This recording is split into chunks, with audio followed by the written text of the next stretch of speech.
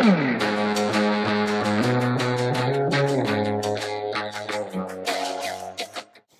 good afternoon, friends. I hope everybody's having a great summer.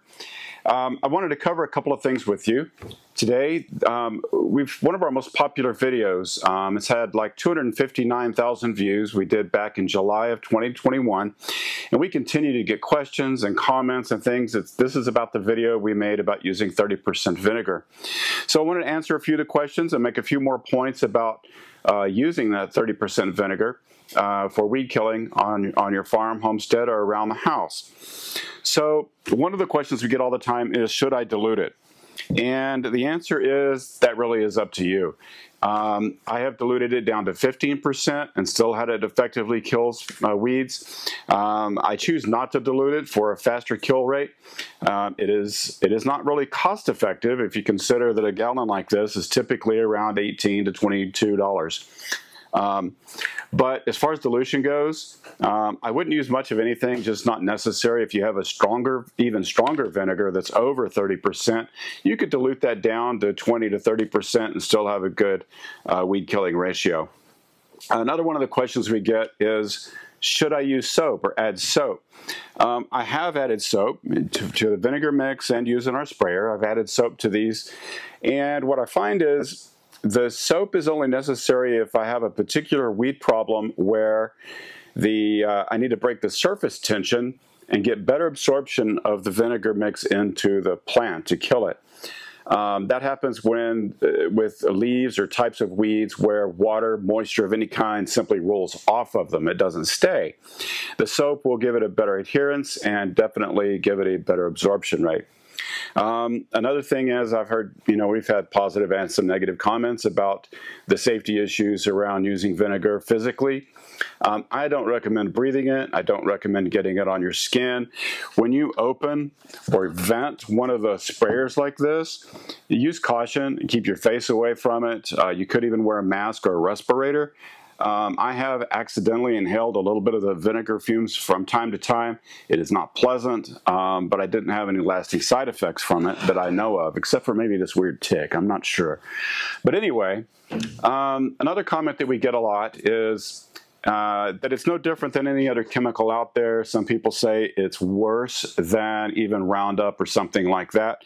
I'm simply going to disagree. We can agree to disagree. Yes, vinegar is a chemical. Typically, it is a byproduct of other processes, normally natural processes.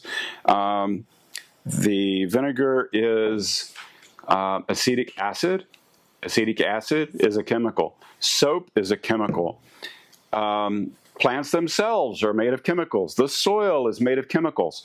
What we're trying to avoid, however, are man-made synthetic chemicals that don't break down and are what we call the PFAS chemicals or forever chemicals that we can't get rid of. You can't get them out of the soil. So it is a chemical, I will agree to that, but so is everything else. The difference is we're trying to do things as close to organic as possible and using things that will dissipate quickly and don't remain forever. One of the other comments we've had is a few people, maybe you get it on something or you have some water runoff and a little bit of vinegar gets into the edge of grass or something. One of the comments that we've had says that you can use bicarbonate water if you accidentally spray something you didn't want to spray, or you have a little water runoff around the edges of something. Put some bicarbonate water in there and that will dissipate it fast. That is also a good tip for soil as well. Vinegar is not good for the soil. I will agree to that. Vinegar lowers the pH in the soil. However, my testing under normal conditions, I've done soil tests on using a microscope. It is temporary, very temporary. The acetic acid in vinegar dissipates very quickly. It is washed out by water very readily. It does not remain.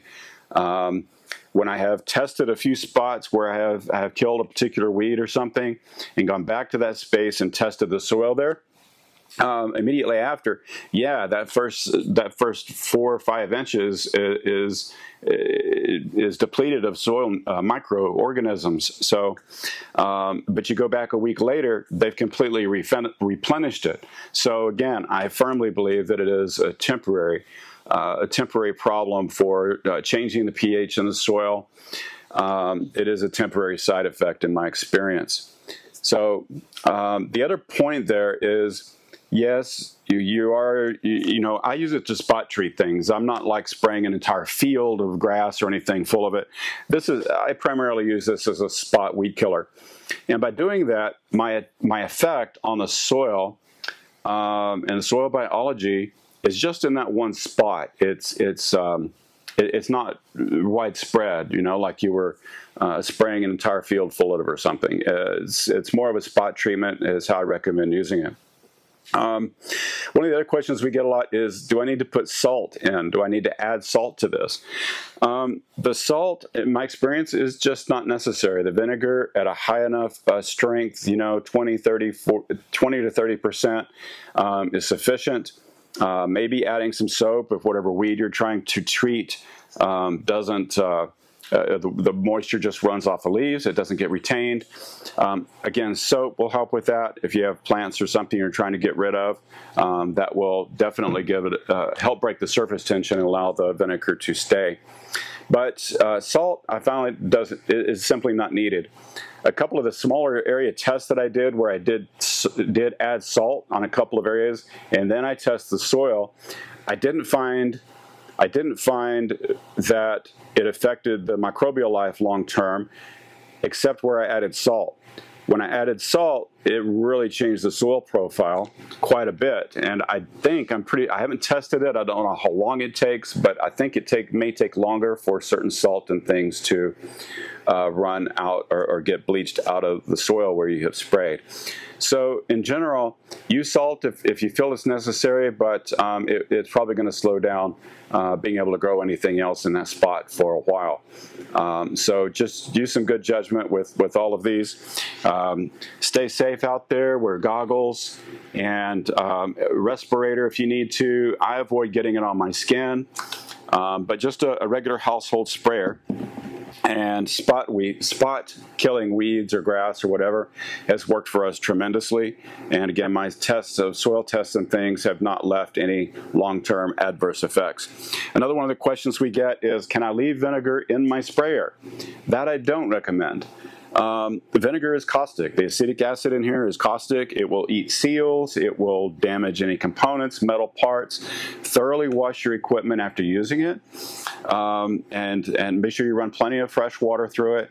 But don't leave it long term in your sprayer. A few hours or something here and there, yeah, that we're all going to be able to do that. But just don't leave it in your sprayer, whatever that is, for a long term.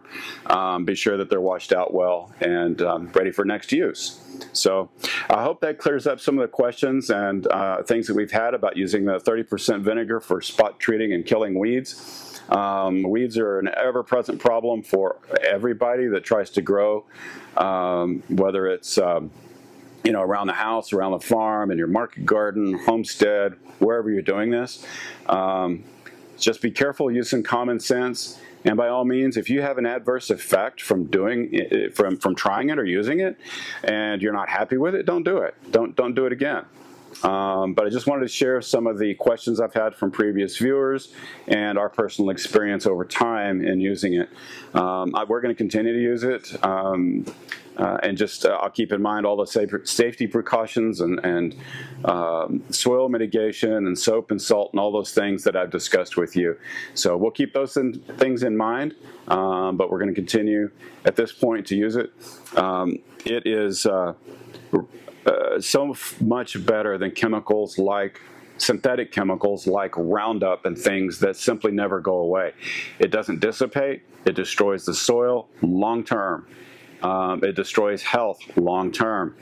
there are many studies, the adverse effects of it on animal health, soil biology, and human health. So things like that and other grass and weed killers, I'm simply going to avoid. I'm going to stick with something that I'm able to prove that has worked well for us and leaves no long-term lasting effects. So hopefully this answers some of those questions for you guys out there. And please share your comments, your thoughts, and if you have any suggestions, just let us know.